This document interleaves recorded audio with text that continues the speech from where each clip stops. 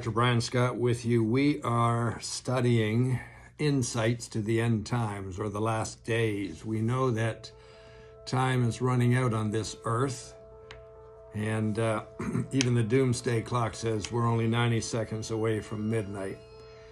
We know that Jesus Christ is going to return to this earth to set up his kingdom, to rule and reign for 1,000 years. It's called the millennial reign of Christ. It could be stated, prophesied in the book of Genesis, with 6 days of creation and 1 day of rest, the 1 day of rest coming at the end of 6,000 years of earth, which we're fast approaching. One of the signs of these last days and the perilous times in 2 Timothy chapter 3 verse 2 is unholiness, or being unholy. This has really intensified in the last number of years. Christians and Christianity are on a collision course with the progressive thinking of the day. I've heard it said that Christianity is one of the most endangered species on the earth. And it's so, it really is. In 1970, the United States made a decision at the presidential level to remove the US dollar from the gold standard. It had been pegged to the gold standard. Gold was valued at $35 an ounce.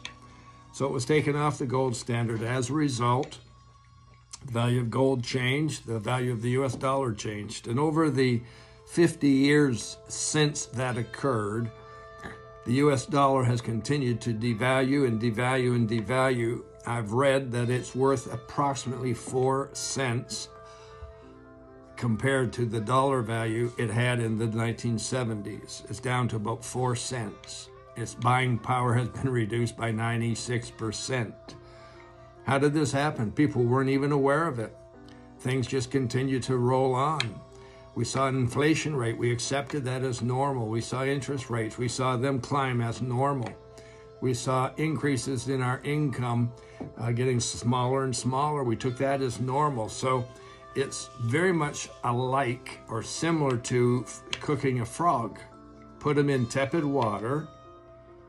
He'll swim around. Heat it up very slowly until it's a boil, and then you have boiled frog's legs. But he didn't know it was occurring. It occurred consistently, slowly. It's the same thing with the dollar's devaluation. But here's the interesting thing. It's the same thing with the devaluation of moral standards, Bible standards, Christian standards in the land. That's been occurring over the last 50 years in a similar fashion. We've been in a constant decline. We haven't noticed it. We've accepted it. We haven't seen how the value of, or the definition of sin has changed. It used to be pretty black and white, but not anymore. A lot of what we never accepted in our society 50 years ago is the regular norm today. Christian standards have gone by the boards. People are arrogant, they're insolent, they're haughty. They reject the word of God. They're unholy. You know, there are ministers who even refuse to use the Bible in their churches, and other ministers are saying there's no point in using the red letters of the Bible, spoken of in the 4 Gospels of Matthew, Mark, Luke, and John, because Jesus was teaching under the old covenant, under the law. And with his death, we entered into the new covenant, the age of grace. So anything he taught is of no use to us. Unholiness has ruled the land, and it's gaining in its strength. Where did it start?